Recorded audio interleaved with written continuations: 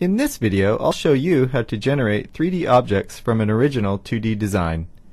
I'll start with this 2D drawing showing the top, front, and right side views of a coffee mug.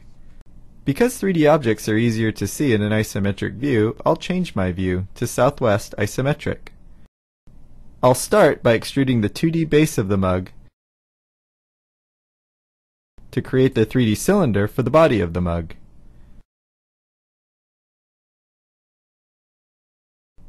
Now I'll create a circle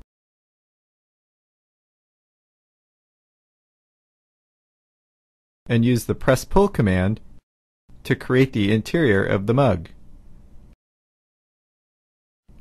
I click 3D Align, then I select the 2D handle and press Enter.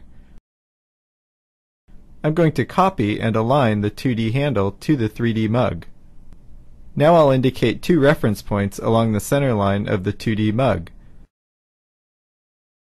Next, I select 2 reference points along the center line of the 3D mug to rotate the handle, and 1 reference point to locate the handle to the mug.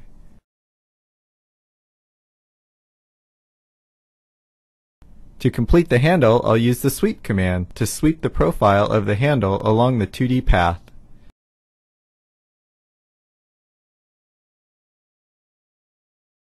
To get a better idea of how the mug will look, I'll change to the conceptual visual style.